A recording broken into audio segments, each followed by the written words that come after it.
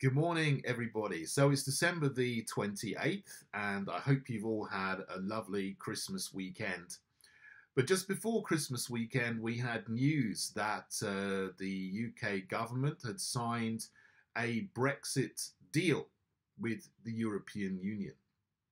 So I want to set out my thoughts on this. I haven't done that up to now, except in a couple of tweets. My initial thoughts were that I was worried. And the reason I was worried about this is because the mainstream media were almost universally in favour of this, celebrating it, saying what a wonderful relief it was. And that's a mainstream media that have been completely against Brexit, brazenly biased in favour of remaining in the EU, and they're all suddenly singing its praises and celebrating and saying how wonderful Boris Johnson is and how wonderful life is going to be with this Brexit deal.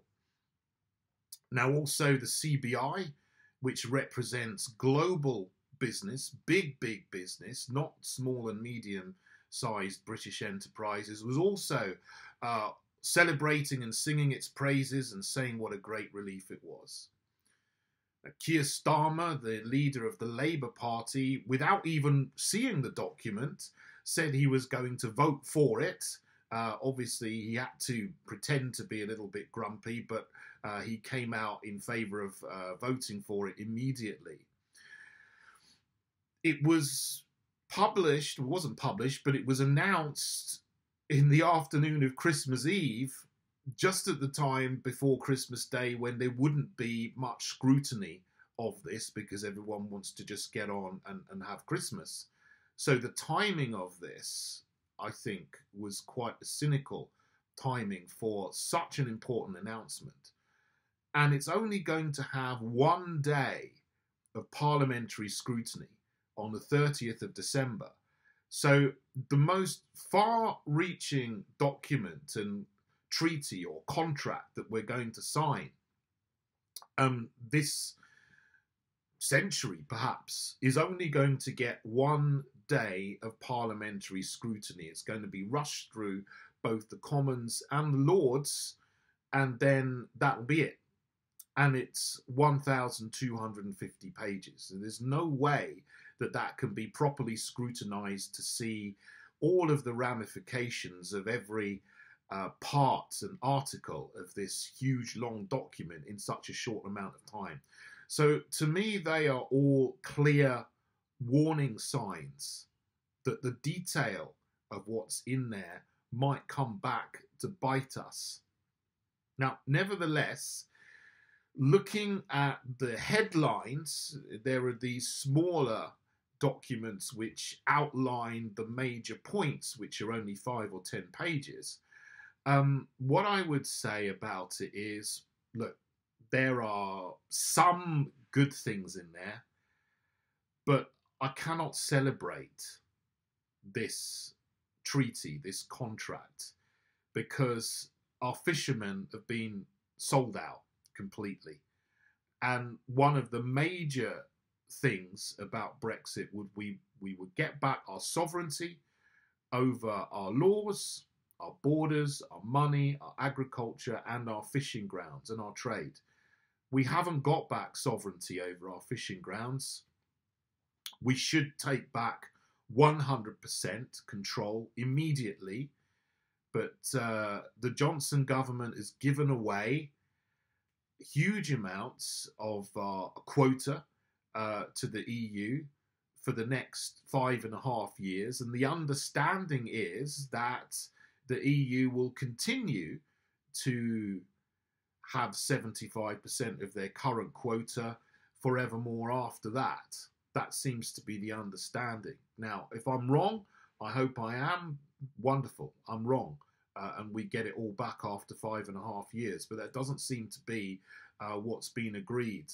So we really need to scrutinise every last sentence of this deal to make sure that our fishermen are not sold out forever, which appears to be what might be the case. Now, also, Northern Ireland remains in the single market. Great Britain comes out of the single market. We all come out of the customs union, but there's going to be a regulatory border down the Irish Sea, and we can diverge in regulations from the EU in Great Britain, but Northern Ireland has to stay in lockstep with EU regulations. So down the line, that's going to cause problems to the Union, our country, the United Kingdom of Great Britain and Northern Ireland. So those are two of the very worst things about this deal, and that has to be said. Another bad thing is that we've agreed to a level playing field, which means that, well, we can set our own laws, but if the European Union thinks that we make any laws which take us out of step with it in certain areas, they can impose trade tariffs upon us. The areas which we got to stay in step with the European Union on are democracy, no problem with that whatsoever. Workers' rights, no problem with that whatsoever. The UK has always had better working rights than the EU, it's no problem. Climate change. So we've got to stay signed up to the Paris Climate Change Agreement and all of EU regulations on climate change and carbon pricing and all of these kind of things. The whole climate change narrative is complete nonsense. Carbon dioxide is not a demonic gas that's going to kill everybody. But what we'll have to do is have tighter and tighter restrictions on carbon dioxide emissions, which means that we are going to be unable to choose our own energy policy. If a future government comes into power and says, well, we want more gas power stations, we're to keep the lights on, they won't be able to do it. So that could cause problems down the line. And the other area is human rights. Now, the European Convention on Human Rights is very, very good. The original convention, I'm all in favour of it. But what isn't good is that we have to stay in lockstep with all of the judgments that come from the European Court of Human Rights, which now are increasingly made by woke activist judges. And so we are in a situation where, for example, we cannot immediately deport all of the foreign terrorists and criminals which may come to our shores. We have to give prisoners the vote, even if we don't want to, as law in this country, because of judgments made by the European Court of Human Rights and so on. So the original convention, which is good, is being interpreted quite often in ways which are bad and detrimental to what people would want in this country. So that's a whole debate that needs to happen. We need to keep human rights, but we need to be able to apply fundamental human rights, but be able to deport foreign criminals and terrorists to keep British people safe. And we're not allowed to do that. And this agreement, as I can see, keeps us tied into that. So that's something which needs to be looked at in the future. So those are all areas of unfinished business that we've got. We've got to take back full control of our fishing waters, 100% control of the quotas in our exclusive economic zone. We've got to make sure that Northern Ireland stays within the United Kingdom. We've got to be able to take back control of human rights law in this country in a way that suits this country and this country's citizens.